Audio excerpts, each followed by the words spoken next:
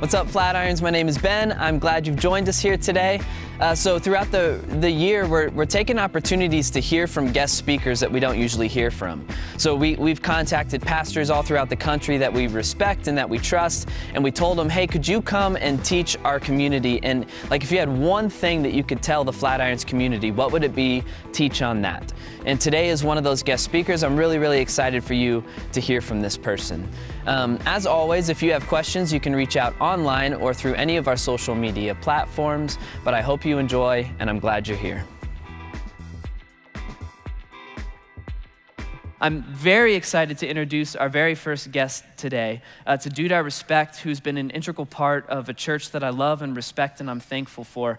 Our first guest today is a guy named Chad Bruegman, all right? Chad was one of a few people who here in Colorado started with scratch, started with nothing, and through him and a few other people, God built a church called Red Rocks Church right down the road, right? I love that church. I love that church because they're on the same mission we're on.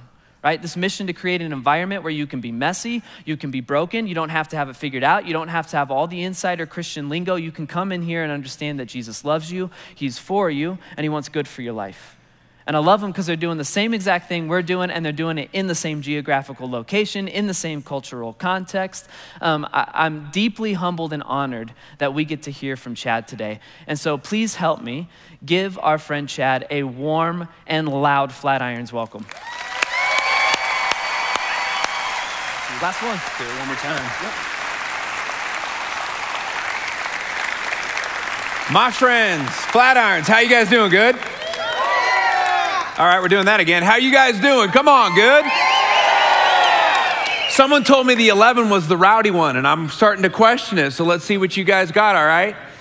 I know you don't know me, and if you think this is weird for you, hey, it's way more weird for me. You should see it from my perspective, all right? No, you guys are beautiful. Before I go any farther, though, let's do this. Let's make sure all the other campuses of Flatirons are welcomed, and everyone who's watching online, man, we love you guys so much. You do need to get to church next week, but we love you, even watching on Facebook and all that stuff. You count too. And then can you just do this? This is one of the neatest things that you guys have started doing at this church in the last year or so. Can we give the single most gracious round of applause to all of the men at God Behind Bars campus in Lyman? Can we do that? We love you, gentlemen. We love you. Such an honor that this church gets to worship with you guys week in and week out. Such a neat thing you guys are doing. Let's see, I started coming to Flatirons 14 years ago. We moved here to plant a church, as Ben said. And we had 18 people and a dream, and that was it. And it was a really vulnerable, difficult season. And so when there were Sundays when our church was really young, a couple hundred people it started growing to, and if I had to preach on the weekends, a lot of times on Saturday night, I would drive up north to here, and I would sit in the back, and I would worship with you guys and just get my heart ready to go and preach and pastor to our little church the next day. And it was such a beautiful thing sitting in this huge church, even at the time, which is now even bigger, because as a young pastor who was really scared, God, every time I sat in one of the chairs at Flatirons, was speaking to me about what was possible. If a bunch of men and women of God just committed to being disciples and making disciples and preaching grace and preaching truth and lifting up Jesus unapologetically, I saw that in Flatirons and it fueled me. And I am forever grateful. So think about the fact now that I get to all these years later, stand on this stage, and I have the honor and the privilege to brag on Jesus for a few minutes in front of you guys. I know this is just a normal week for you, but for me, this is a really big deal. And so I just want to say from the bottom of my heart, and also speaking for Red Rocks Church, how proud we are to call this church one of the churches in the Denver metro area. You guys have kind of been like, I would say, like a big brother to us. And so thank you, thank you, thank you. You have incredible pastors. When we were just starting out, we cold called this church, and we asked if we could meet with the leaders because we were just a bunch of young guys that don't know what we're doing. And they actually said yes. Nothing in it for them. Definitely didn't have enough time. But guess what? They made time. And they drove really far to meet us for lunch, and they actually paid for lunch. That's the leadership that you guys have. And so I love this place. You guys are sitting in a really, really good church. I'm gonna get started. I gotta do one more thing before we get started just to make this a little less awkward because I wanna get to know you and you me. Do you guys care if I show you a picture of my family? Is that cool? This is, someone's like, no. All right, okay, but I'm going to anyways. That's my family. That was a couple weeks ago at a wedding. I made him throw up the peace signs. You see that little 4-year-old down there?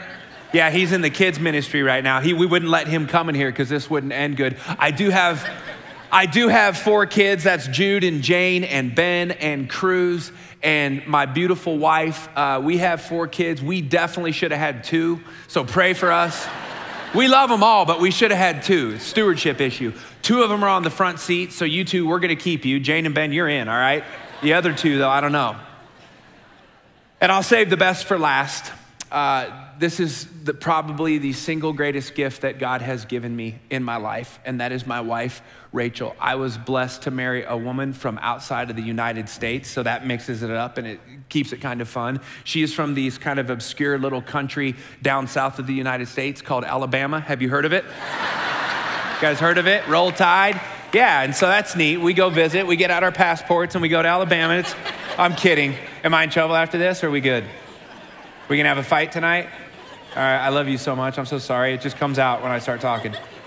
I love you so much. Alabama's great. All right, let's move on. We need a Bible bath. We need to get into it. All right, so I'm just gonna jump right in and talk to you guys for a few minutes. About 5.5 years ago, I went through a really dark and difficult season. Had a really dark moment 5.5 years ago. I turned 40. And all the midlife crisis men said, amen. There was a lady. Okay, cool. That works too. I'm staying out of it, but that works too. That's cool. And I thought to myself, there's no way I would ever have a midlife crisis. Here's why. I'm Pastor Chad. I read the Word. I know my identity in Christ. I have a pretty consistent prayer life. I know how to renew my mind. I've been doing this for a few years now, so of course I'm exempt from the midlife crisis. That's for those pagan men, right? Who buy the fast cars and cheat on their wives and do all that stuff. Nothing like that. But then I woke up on my 40th birthday and I had an incredibly vivid memory and it just wrecked me. I had a memory of when my parents were 40 and I was a little kid. And I remember thinking this when they were in their 40s. I'm like, my word, they're dinosaurs. Like, why are they even still living other than to feed me and take care of me? Like, they're so lame, they're so boring. They basically have one foot in the grave because when you're a little kid, 40 feels that way, right?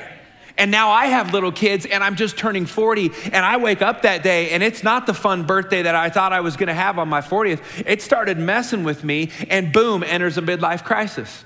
Bible says, right? Be careful when you think you're standing firm, lest you fall, right? And I was falling hard. This is how hard I was falling. That day, I drove to the mall and I walked into a store, and it's an amazing store, amazing company, but no 40-year-old man should be walking into this store. I walk into a store called PacSun, Pacific Sunwear, right?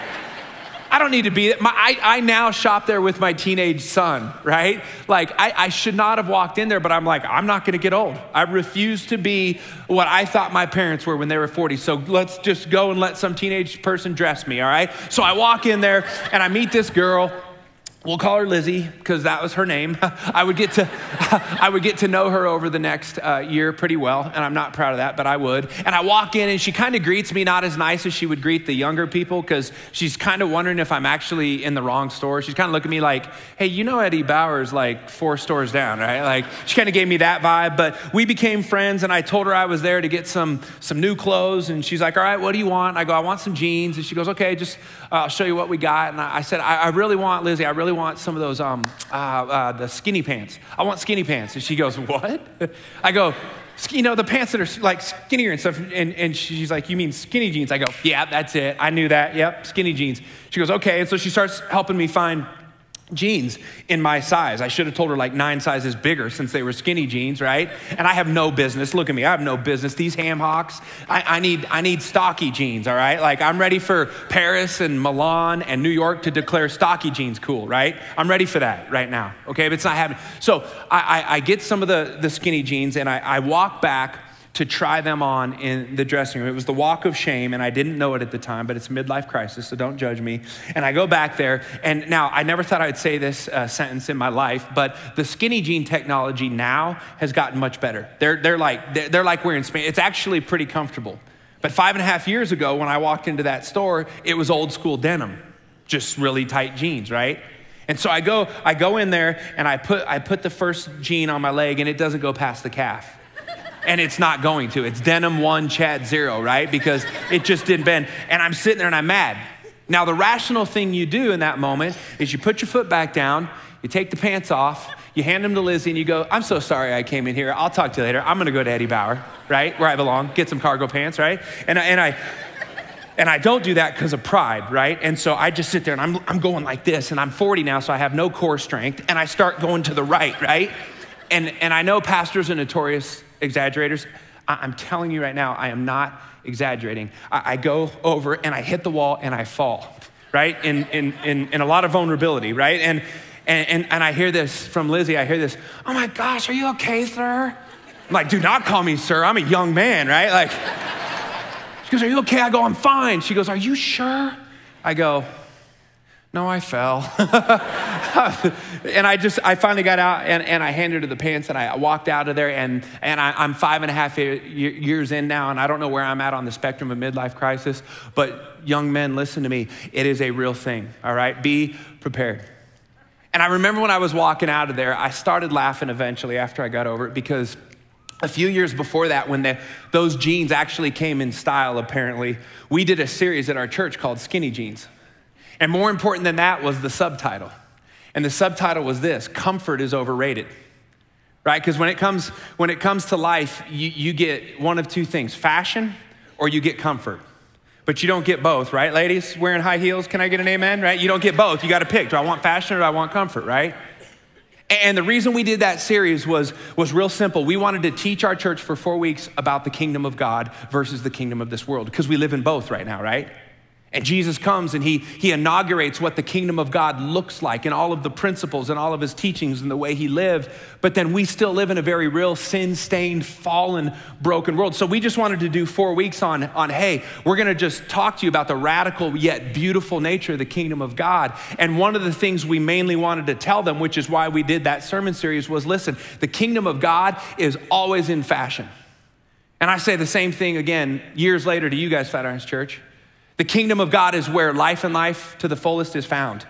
And there's no plan B for life and life to the fullest that Jesus came to give back to us. There's no plan B on how to find that than the pathway of being a disciple of Jesus Christ. And so we just wanted the church to know this. It's that the kingdom of God is always in fashion. But listen to me, it is rarely comfortable, right? You want to be a disciple of Jesus? Even there was one time where a bunch of people were so romanticizing all the miracles Jesus were doing that they wanted to follow him. And so Jesus kind of said, yeah, but do you? Because it's not always like this. And I'm going to be leaving in a few years anyways. So do you really want to follow me? He would say stuff like, yeah, do you? Because foxes have holes and birds have nests.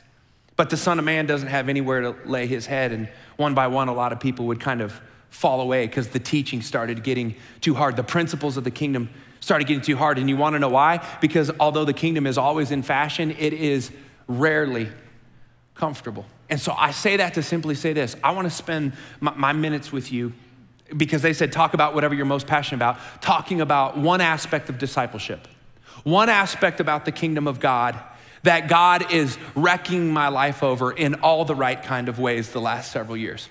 And it comes from a phrase or a term that is used in the New Testament. And we'll start with Jesus using it. It's this phrase. Are you ready for it? Because I'm gonna say this 50 times in the next few minutes. It's this phrase right here: peacemaker. Peacemaker.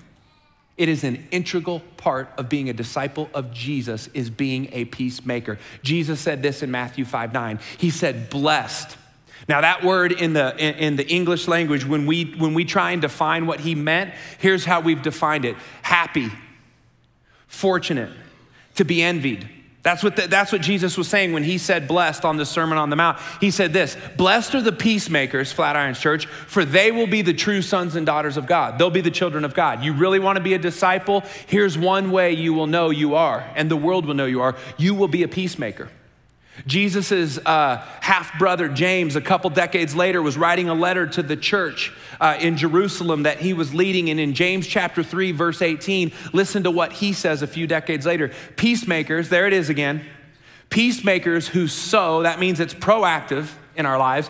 Peacemakers who sow in peace will do what? Raise a harvest of righteousness. And you're human like me. And so here's what I know about you, even though I don't know you. You want a harvest of righteousness. I don't think you at any of our campuses would be sitting and attending right now if at the core of who you are, you didn't want to be a real disciple. I know it's there. No matter where you're at in life right now, you wouldn't be here right now if you didn't want to live for something more than just yourself, something eternal. And Jesus says, you really want to harvest with you to heaven? You really want some things to transcend the grave with you from heaven that you can bring with you? Okay, here's what it's gonna be. You're gonna have to be a peacemaker, because peacemakers who sow in peace will raise a harvest of righteousness. Here's the problem, though, with peacemaking. When I say that word, most people romanticize it and go, oh, yeah, that's great, peacemaker, because we think hippie kind of love and peace, right? We think it's like this passive, just stay out of trouble, keep everything copacetic and cool. I just saw the Lion King new movie, right? It's Kuna Matata. It's just like, no worries, man. No, listen to me. What you're thinking of is peacekeeping, not peacemaking. And I know those might sound interchangeable, but listen to me. There is a big, big gap between what it means to be a peacemaker and what it means to be a peacekeeper. And listen to me, Flatirons Church, Jesus was not a peacekeeper. He did not say, blessed are the peacekeepers, for they will be the children. James did not write, right? Peacekeepers who sow in peace will raise a harvest. No, here's what peacekeepers who sow in peacekeeping raise: safety and comfort. And let me make this balancing statement before I go any farther, lest you think I'm preaching at you today, like I've got this all figured out. I am not preaching at you, I am preaching with you, because I am by nature, like some of you, a peacekeeper by nature. I am not a peacemaker. I'm more I don't want people to not like me. It's an exercise in futility, but I have spent a too long of my life trying to get everyone in the room to like Chad. That's a peacemaker in me. And I do not like drama, and I don't want to be around drama, and drama exhausts me, right? And so my natural inclination is to just do my part, keep my head down, be a good citizen, look the other way, hang out with people that think like me, believe like me, vote like me, look like me, live where I live, right? Because it's safe, and we're keeping the peace. That's what we tell ourselves. The problem, though, is Jesus was not a peacekeeper. Jesus was in a constant state of what I call holy troublemaking. And then he invites us to do the same kind of thing. There's a quote, it's a peacemaker quote, in my opinion. I love it. A couple years ago, we were on a short vacation, and my wife and I were with the kids, and she was just reading through this book, going through it like a hot knife through butter, right? And again, she's from Alabama, so I'm already nervous that she's reading in the first place. And so I'm like, I was just seeing if you're listening. You guys got quiet, and I go, I want to do a heat check real quick. And now we're gonna go to counseling next week for that. But it's for the people, babe. So come on, give me some grace, all right? It's for the people. Roll Tide. Anyways. So she's reading this book, and she's passionate about it. She's talking to me about it, and I'm kind of like, I'm like, I read for a living, babe. We're on vacation. I want to go on the water slide, right? Not talk about your book, but whatever, it's cool. And in this book, I finally got into it with her, because she always wins. Husbands, write that down. Just let her win, all right? Just let her win, all right? And in this book, like many books, modern books, you know, when they get to a new chapter, a lot of times authors will put an inspirational quote up top, or like a verse, or a pithy statement, because they're kind of foreshadowing what they're gonna write in that chapter. Well, I get to chapter 4 of this book. It's a book called Braving the Wilderness. It's written by a psychologist out of Houston. She's now become famous because she gave a TED Talk and it went viral. And she's now multiple times over New York Times bestseller, named Brene Brown.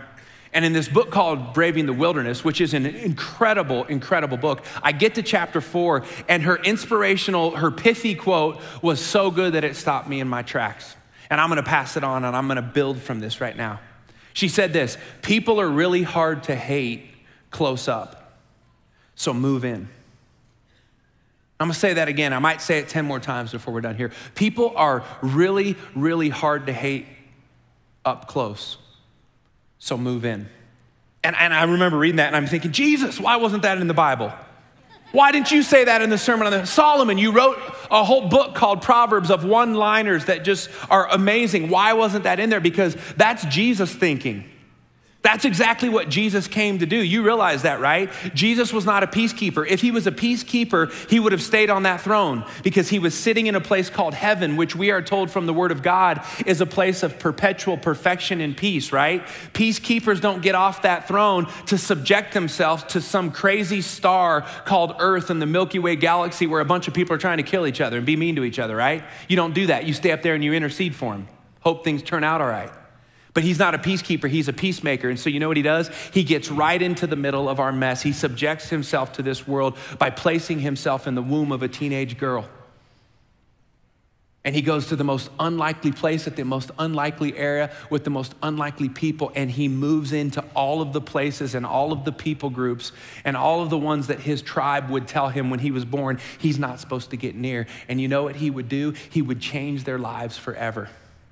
When Jesus first started his public ministry, let me remind you, here's what he said. He said, I didn't come to bring peace. I came to bring a sword. You remember that? Like my teachings are gonna split households. My kingdom is so fundamentally opposed to what we were born into and what we've been trained and taught subconsciously that when I start preaching and when you start seeing me do what I do, half the people are gonna want more of it and half the people are gonna run the other way.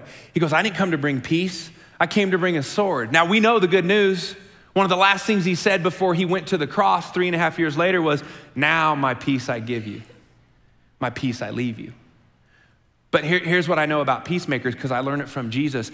Peacemakers are always willing to get a little punished on the front end to bring a little peace on the back end. Do you remember Isaiah said it? He prophesied it. He said, the punishment that brought what? You and me peace was upon who? Jesus. Did Jesus deserve our punishment? Come on, we know that. We call it grace in the church. He didn't deserve our punishment, but this is what peacemakers do. They're bold, they're courageous. They do what's right first and they take the consequences later, right? And so Jesus comes down and he gets in all kinds of holy trouble to show us that he does not hate us. That the God of the universe who spoke you into existence and knit you together in your mother's womb is not mad at you and he does not hate you, but he came down to say there is a very real problem called sin. And I'm gonna show us what defeats sin. I'm going to bring reconciliation and peace back. But listen, I'm gonna have to cause a little holy trouble first before we have some reconciliation. And then he invites us on our small little levels to do the exact same thing. Let me give you a few examples. You remember the famous story in the Gospels of the woman at the well? She had to go to the well. If you're new to church, I'll give you some cliff notes so you understand this. She had to go to the well at noon in Samaria because she had been divorced 5 times. And she was working on number 6, the Bible tells us. So in that culture especially, that gave her the scarlet letter D. So she had to go get water at the hottest time in one of the hottest regions in the world. At noon, when all of the other women in the life group who kicked her out for her bad behavior were getting it in the morning when it was a lot cooler. Now there's a really interesting thing in that story that usually gets skipped over because it doesn't seem like at all the point. But it is the point. And it's in the beginning when it says, Jesus walked right through Samaria. And we usually just pass right on that to go get to the neat part with the woman. But do you understand the implication of the statement that is being made? We're being taught about what a peacemaker is like, what peacemakers do. Because they had historically, in a few of those roads you can still see in the Holy Land today, they had Jerusalem and Samaria very close to each other. And if you do the history check, Jews and Samaritans were arch enemies. They were for every reason, racially, ethnically, politically, spiritually, they were fundamentally at odds with each other. They could not dislike each other anymore, always on the brink of hostility and war. So here's what they did, and you're gonna think this sounds smart on the surface, because so do I. They built roads around the cities so they never had to walk through each other's towns so there would be no conflict. Doesn't that make sense? Doesn't that sound wise? You know what they're doing? Peacekeeping. Brilliant. Who doesn't want that? But Jesus is going, this isn't like, if you guys still hate each other, you're not really keeping peace. You're just avoiding conflict. And in the kingdom of God right now, I didn't come to bring peace, I came to bring a sword. So guess what? I'm gonna stir some stuff up. So here's what peacemakers do. While peacekeepers walk around the problem, peacemakers walk right into the middle of it. And our leader, our rabbi, our teacher of the kingdom of God shows us that when he walks right in and he sits with that woman, and it is a triple whammy for him to do that. Here's why. He is a rabbi. And the minute a rabbi walks into Samaria, he becomes ceremonially unclean. And if you go back in the scriptures and read what it would take to become clean again, that was an inconvenient thing for him to do, and he does not care as a rabbi. He walks right into the middle of it and becomes unclean. And he's making a point about peacemaking and reconciliation. And then he does a second thing that's even worse. He sits with a woman. And I hate this fact, ladies, but 2,000 years ago, women were just barely above property. It was, if you think it's a man's world now, it was a man's world back then. He sits with a woman. Now he does the triple whammy, and Jesus doesn't do anything arbitrarily. He knew exactly what he was doing and why he was doing it. He sits with a woman who's been divorced 5 times. You understand, the minute he sat with that woman in that town where he is not supposed to be according to society and culture, and get this, church, religion, the minute he does that, that's one of the catalysts that would eventually get him crucified. You know what he's doing? He's holy troublemaking. Because that's what peacemakers do. Peacemakers don't walk around situations to avoid conflict. Peacemakers walk right into the middle of places that culture and family members and religions have told them they're not supposed to be, and they say, what do we got to do to make this right? Like, think about it, Flatirons Church. When Jesus told us to pray that heaven would come to earth, he wasn't praying that we would sit around and say that and then look for a miracle. He knew what happens to our hearts and our minds when we start praying something every day over and over. Eventually, you have to participate, right? That's what prayer does. It draws you into participation. And so when Jesus says that we pray, heaven come to earth, he knew if we could globally do that day after day, week after week, eventually your heart is going to woo you into actually being a part of the plan, being a part of the change. And that's called being a disciple. But listen to me, when you're bringing peace into a place that really doesn't have peace, it's gonna cost you something. It's gonna ask some courage of you. It's gonna ask you to give up some things. It's gonna take away a lot of convenience from you. It's gonna put your reputation many times over in this lifetime on the line. You are gonna be misunderstood and misjudged for some of the relationships that you proudly have with people you were told as a good Christian you're not supposed to have. But that's where the real work is done. And he steps in and he sits with her. Because peacemakers don't walk around problems, they walk right in the middle of them. Remember the woman caught in adultery? Let's give another example here. Remember the woman in John chapter 8? It's a beautiful narrative. Implications through the roof. She's caught in adultery. Now the power players, politically and religiously, are going to use God's book, the Torah, to justify killing this woman for the worst mistake up to that point of her life. It's interesting they don't bring the guy who committed adultery with her along, according to the Torah. So we know they're not using the Bible for holy reasons. They don't care about justice. They're using this woman on the back end of her worst mistake as a pawn in their religious game. It's sickening, right? Now, if Jesus the rabbi was a peacekeeper, he just stays out of that situation and says, I'm not happy that girl's about to get stoned to death, but I can't get involved in that. There's too much politically and religiously at play. I got to work with these guys. I can't tick them off, right? He's not a peacekeeper, though. He's a peacemaker. And he came to let stuff like that not happen anymore. So we know the story. He gets right in front of her and says, let any one of you who hasn't sinned cast the first stone. And he's the only one there that's sin-free that could actually justly kill her. And instead, what's he do on the back end of her worst mistake? He defends her. And this is what peacemakers, this is what we do as disciples. We defend people that on paper fundamentally do not deserve it. And we ask questions later. Defend first, disciple later. This is the template Jesus gives us, right? He defends her. Eventually, all the haters would go away. He turns to her and he asks her this beautiful question. He says, woman, and don't say that in 2019, but back then that was culturally appropriate. He goes, woman, has anyone condemned you? And she looks around and no one's there. And she goes, no, sir. And he goes, neither do I. The one who spoke the galaxies into existence, knit her together in her mother's womb, looks at her and goes, best news ever. Neither do I. She is a day away from her worst mistake ever. She's as vulnerable gets. If there was ever a time to be guilty and sad and condemned and feel awful about your ever living self, it was that day. And her creator comes to her and says, I don't condemn you. And Jesus' disciple, Paul, a couple decades later would say this, therefore now there is no condemnation for those who are in Christ Jesus. Because those who are in Christ Jesus have been set free from the law that was trying to kill her, from the law of sin and death, and he was using her to preach the gospel. And then he would finish it on the cross, right?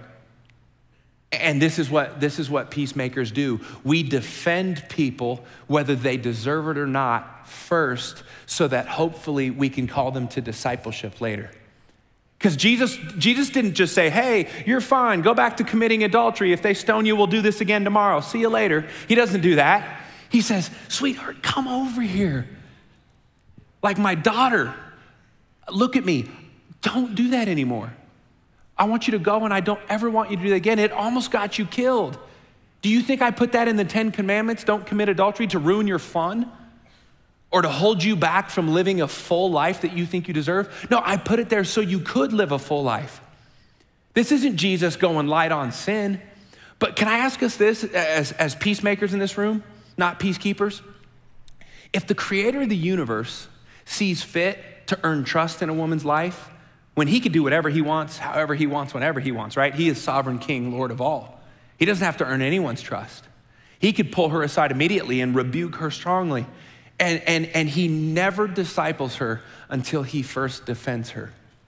And that's really nice in church to learn about. And it is incredibly difficult to go out there and actually practice, is it not? That's why this peacemaking stuff's not for the faint of heart. Peacekeeping is. Peacekeeping will keep you there. But we're not called to that because Jesus was never that. Listen, someday, if there's sermons in heaven, and if I'm being honest, some of you will appreciate that. I hope there's not. I hope that's not necessary, right? We've heard enough down here, right? But if there's sermons in heaven, here's what you'll get a bunch of: peacekeeping sermons. You know why? Because there'll be perfect peace, and we'll need to talk about keeping perfect peace. But right now on this planet, and in a bunch of our hearts and minds right now, we are lacking peace. So I didn't come to give a peacekeeping message. I came to give a peacemaking message. And it is not discipleship for the faint of heart. Think about this. One more, just to drive home the point. Do you remember when there were some moments in the scriptures where Jesus would heal a leper, right? And it's nice and it's easily romanticized, and it's always a quick, nice story in the gospel accounts. But there's an implication that a lot of times we don't think about, and it's this. To be even near a leper, you had to go outside of the city limits because they had what were called leper colonies. They had this peacekeeping kind of treaty, unspoken yet very real. Hey, we're all gonna die if we touch you. So would you mind living on the outskirts of town, right? And let's take it to a whole new level of judgment. The Jews back then believed that if you had leprosy, it wasn't like some kind of sickness, it was a curse from God, because they just didn't have the medical science we now have. They didn't know that it was actually something that you didn't have to actually walk through, that it was actually curable, right? That it's not even an epidemic anymore. It still happens, but it's not an epidemic. They didn't know any of that, so they thought you were literally cursed by God. So for Jesus to have even a moment or two where he's healing lepers, do you know what that means? He had to be out in the margins. He had to be out with people that society told him, you stay away from. Because not only if you touch them, there might be some natural consequences, they're already suffering from spiritual consequences, because look at them. God has clearly cursed them, so we don't want to have anything to do with them. And then the ultimate peacekeeper comes down to earth and says, no, you got to understand, people are really, really, really hard to hate and stay away from close up. So move in. And that's what Jesus does with lepers. He moves in and he touches them and they're healed. And I picture a bunch of peacekeepers that really want to follow Jesus, but they're really wanting to rebuke him and tell him, you can't do that, you're going to catch leprosy. And I picture Jesus going, oh, I'm not going to catch leprosy. They're about to catch Jesus. And I'm going to put danger on the line for that. You watch. And then here's the neat thing. Of course, Jesus does that, but here's what's crazy. He calls us to do that.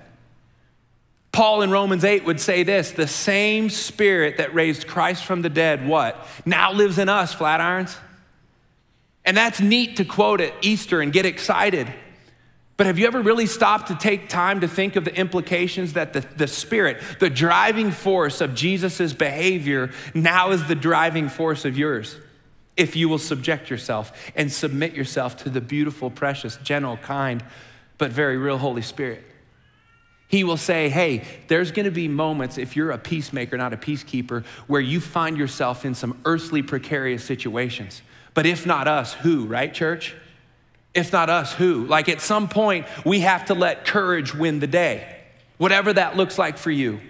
Because you have the Spirit of Christ in you to go and have the power to do things you don't even think you're capable of doing relationally with other people in this world.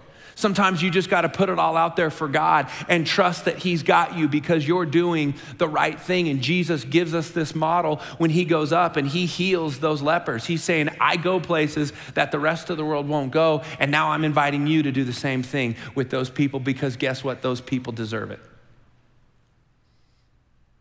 Here's why I'm so passionate. Here's why I chose this message. Of all the messages I could have given to you on my time at Flatirons, here's why I chose this one. About 12 years ago, I got taught by a very unsuspecting teacher about how to be a peacemaker. And I wasn't looking for it, and I didn't know I needed it. It was God's grace teaching me what it meant to be a disciple through a person I never would have thought or called a teacher. 12 years ago, my wife and I had the privilege of buying our first home. And you all live here, so you know it's a big deal to buy a first home in Denver. It's not a cheap state to live in. Can I get an amen again, right? And so we go and we look at all the houses. We were poor church planners, so I don't even know how they gave us a loan, honey, but we got one. And we're in neighborhoods that fit our budget. And so I'm saying this nicely, but the neighborhoods were a bit sketchier than we would have liked with young kids, but it was the best we could do. And we got to this house that met pretty much all of our standards for what we were hoping for, except one thing, the neighbor. The neighbor's house was so unkept. You know what I'm talking about? You guys, we've all had this neighbor before. You know the neighbor where there's like 5 cars in the driveway and none of them work, right? We've all had that neighbor, no, right? If you haven't, it's you. Just saying. Call a tow truck, people. Come on. The house was probably 60 years old at the time. The house, our neighbor's house had never been repainted. The bushes were so unkept. There was no mowing going on. And it was just like our hearts kind of sunk because we're like, we really want this house, but I don't know that we want to live next to whoever they are. But we signed, by God's grace, we did it. We signed the 1,000 papers, good Lord, that you've got to sign to get a new house. And we started moving in. And on the day we moved in, I would finally meet our neighbor. And his name was Cliff. And I'm out there with my friends and family, and we're moving everything in. And I kind of got my head down because we're just getting after it. And all of a sudden, I hear the door screech, and it clanged open. And out walks Cliff. And Cliff is a character, let me tell you. Cliff doesn't have a shirt on. He's got totally unkept hair. He's got the jankiest, nastiest beard I've ever, uncut, probably food. You could tell he was inebriated. He had jeans with holes in them, but not the kind you pay for at PacSun, right? Like they're the jeans that have holes because he hasn't had a new pair of jeans in like 10 years. You could just tell. Work boots with holes in them, and he stumbles out. His first words to me are this: "Hey, you're not gonna call the cops on me, are you?"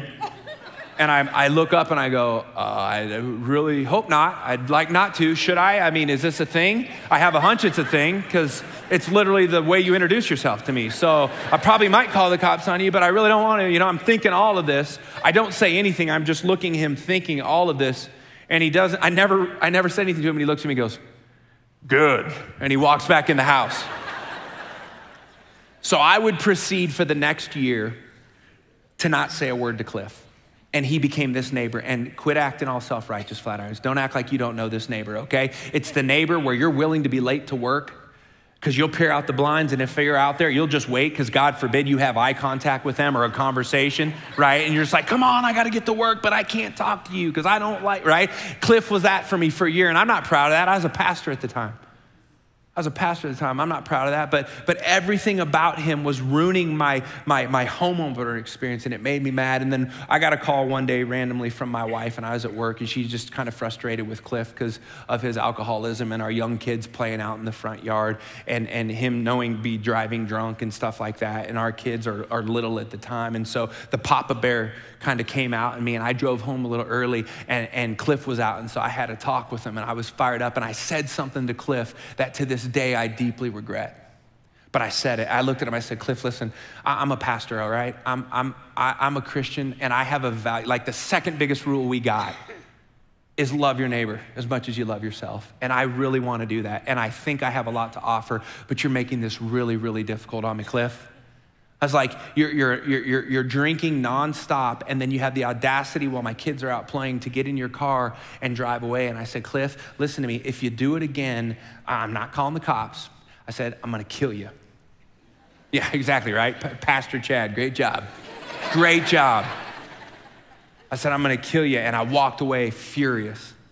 And I was 5 minutes into my house, and usually the Holy Spirit gives me a little time before some discipline comes in, right? But not this time. I'm 5 minutes in, and I start to hear the voice of the Holy Spirit, go forgive Cliff. And I'm like, I will absolutely not forgive Cliff, Mr. Holy Spirit. I love you, but I will. Cliff needs to come over here and forgive me for like 1,000 different things. There's no way I'm going over there to forgive Cliff, because then he'll also think his actions are okay, and I'm having this talk, and I've done the dance with God just long enough at this point to know he's gonna win in the end. You just obey him. Like the sooner the better, right? Because God's got your best interest in mind. And I finally humbled myself, and thankfully, by God's grace, and it was grace, I walked to his door and I looked him in the face and I said, hey, Cliff, man, listen, I'm so sorry for what I said earlier. Don't get me wrong, I'm mad. Wish you wouldn't do that, but I'm really sorry. No one deserves to be talked to like that. I disrespected you, I'm sorry. And I looked at him, and he had a look in his eyes that shocked me. I don't even really fully know how to define it. But it was like something sobered him, like something changed in him. Like he looked at me like, no one has ever said sorry to me in my life. I'm always on the other end. I'm always the screw up. I'm always the dysfunctional addict that's saying sorry to everyone else. Did you, a upstanding, functional person, come to my house and proactively say sorry to me? He wasn't saying all this. Trust me, he didn't have that vocabulary. But he's like, that's the look he gave me. And something in our relationship changed that day. Like a seed was planted in my heart. And the relationship, without even me knowing it, it took years for me to realize this. The relationship was switching in God kind of fashion, in kingdom irony kind of fashion. Because here's what was happening. Cliff was, without even knowing it, becoming my teacher. And I was becoming his student that God was using for his glory. Remember when he kind of says he uses the foolish things of the world, the weak things of this world to shame the people that think they're wise so that they can actually get real wisdom? This was Cliff for me, this heroin addict and this guy who told me many times that he's just drinking himself to death. And here I am, the church planting pastor, and the church is growing, and I'm the student, and Cliff is the teacher. And you know what he's teaching me? You know what his specialty is? Peacemaking. Because up to that point, I'm telling you, I was a peacekeeper, and it wasn't serving me well. It was making life a little more comfortable, but it wasn't making it meaningful.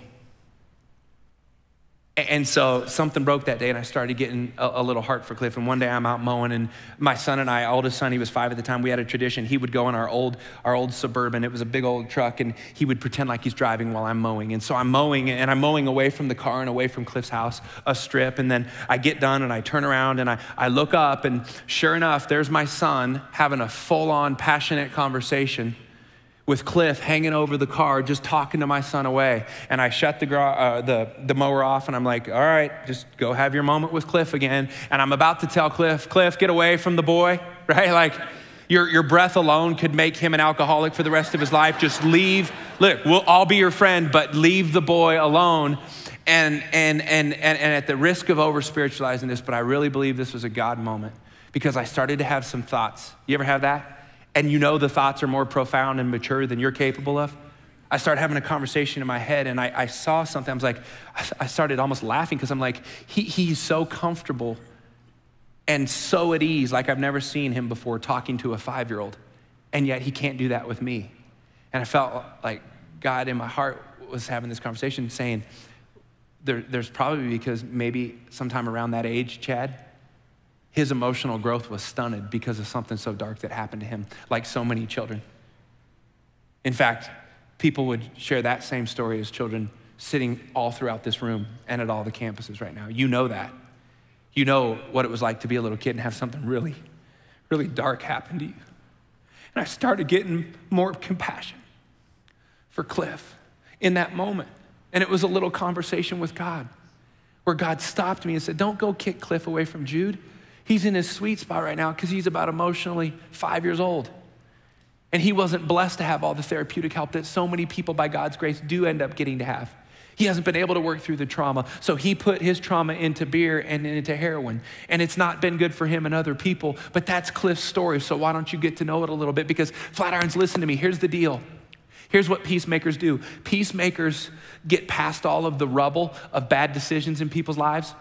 We get past all of the debris of people's biggest mistakes and sin patterns and quirks and isms and personality differences and all the things that make us not want to be around other people that God created. But here's the deal. God says to peacemakers, you're the people I'm going to commission to be the people that pull the rocks and the rubble and the debris away. You're going to be the people, if you're going to be peacemakers, who are going to take the cliffs, and you're going to peel back all the layers. Because if you do that hard, and it's going to be hard work, and it's going to be inconvenient, and you're going to get judged, and it's going to cost you something, but the more and more you pull back, eventually you will, even on people like Cliff, you will hit pay dirt. Because guess what you'll run into once you sweep all that debris of sin and mistakes away? You will see an image bearer of God. You will see someone that I beautifully and passionately knit together in their mother's womb, Cliff included. So Chad, here's what I want you to do with Cliff. I want you to move in, because cliffs are real hard to hate close up. So go move in. And I started having conversations in my garage after I mowed. That was kind of our unspoken thing. When I'm done mowing, Cliff, let's have life group. And he'd come over, and I started to learn that 10 feet away in Cliff's house, when he was a little kid, he watched his mom die of an overdose. And I learned that years later, Cliff's only wife he would ever have died in that house right there, that unkept house, of an overdose. Started to make sense. I wouldn't want to maybe paint that house or care for that house or mow the lawn at that house either, after what that house represented for me, right? But I had to lean in and move in to get to know that about Cliff. So instead of self-righteous judgment and disdain, I would have compassion that only Christ can give me, right? So here's my teacher telling me more and more stories about him. And then one day, so precious, by God's grace, I got to pray the prayer of salvation with Cliff. And I got to preach him the gospel in my garage. And I didn't know this at the time, but I know it now. I had spent a whole lot of time defending Cliff when he least deserved it, before I had the audacity to try and disciple him. And God was teaching me the rhythm of his grace, the rhythm of how his kingdom works. There were some moments. Cliff was by trade, actually really gifted carpenter, but no one would hire him because he would go to the bids drunk. And he looked so bad. So finally one day, as we got closer, Rachel, you remember this, I said, I'm going to buy Cliff clothes, and I'm taking him to dinner, and I'm getting him a steak. I'm tired of this. I want to help him get a job. And so I took him to dinner, and we had steak, and you could just see this thing called dignity rising up in him. And that's a powerful thing, folks. When you're an agent of helping someone have dignity again, it's a powerful thing. And I started seeing dignity come back. And we went, and I said, get whatever jeans you want, skinny, chunky, whatever, holy, whatever. Just make them nice, because you need to be presentable. Get the most expensive. We went to the work boot store, and we got the most expensive Red Wings they had there. And he was proud, and his shoulders came up a little bit for the first time I'd ever seen. And we had a moment eventually, and I wasn't happy about this because we were poor church planners, but God said, give him your Suburban. He needs room for his tools. Give him. And so we gave him the Suburban, right? And I didn't know it at the time, but all I'm doing is honoring my teacher. Cliff, my rabbi, teaching me the ways of Jesus and not even knowing it.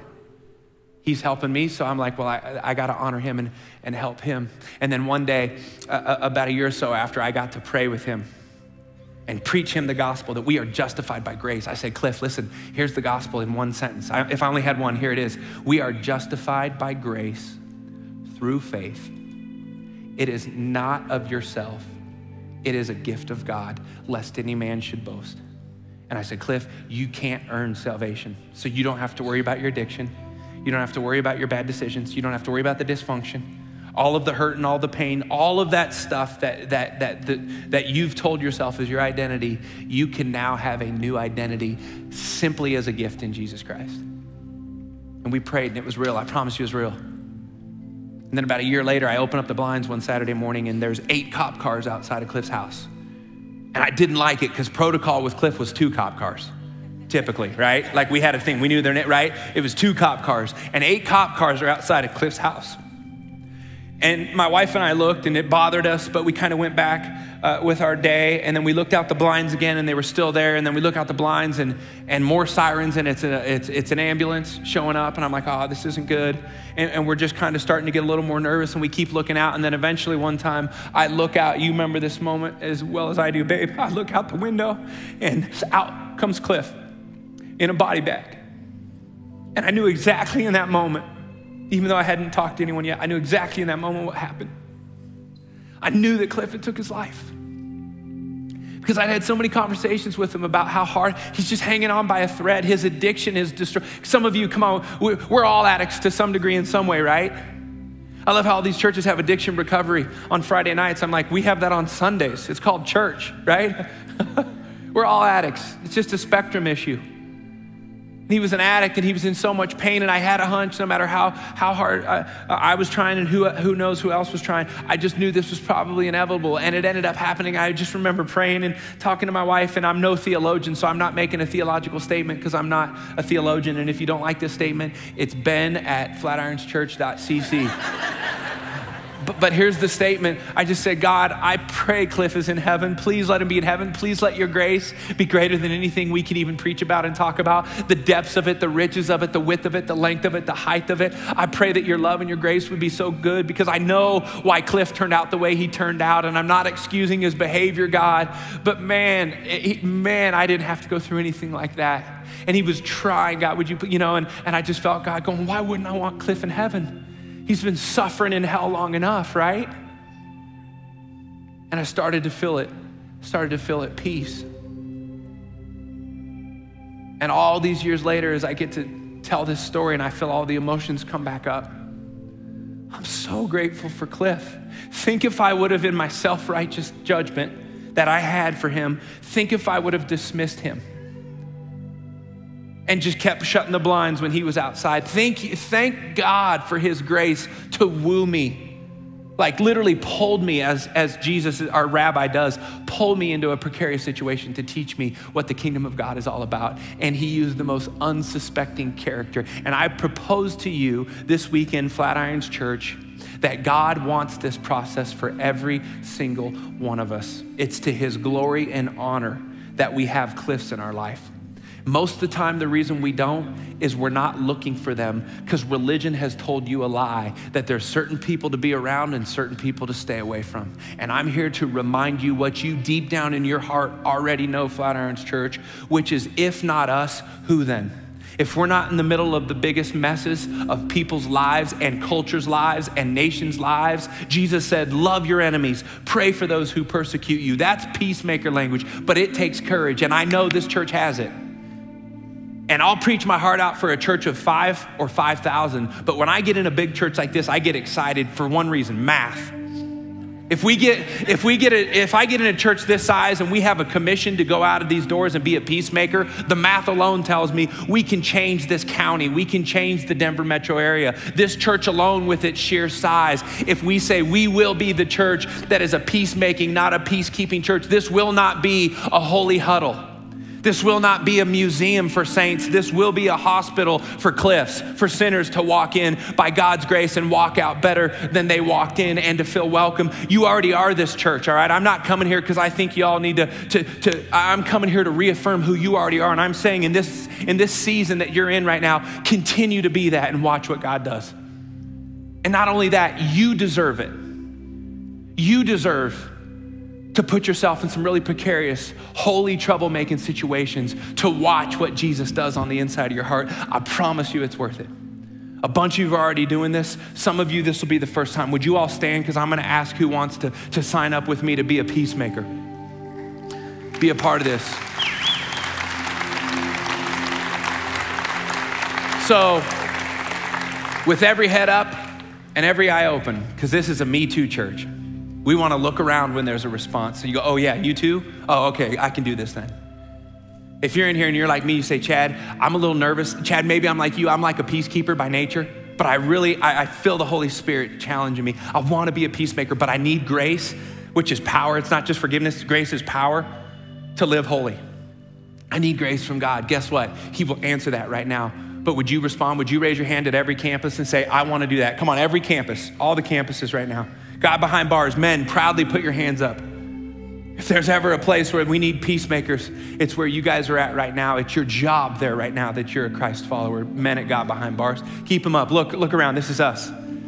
This is getting me so excited for the residual holy damage this is gonna do to our society because of the decisions you guys are making right now. So Jesus, would you please give us the power, and would you, Jesus, please give us the strength to be everything that you need us to be, to not only recognize our Cliff when he comes or she comes our way, but to be everything that you want us to be for them. May we have the courage, may we have the tenacity, and may we have the faith by your grace. It's in your name we pray. And everyone said, I love you, Flatirons. Let's worship one more time.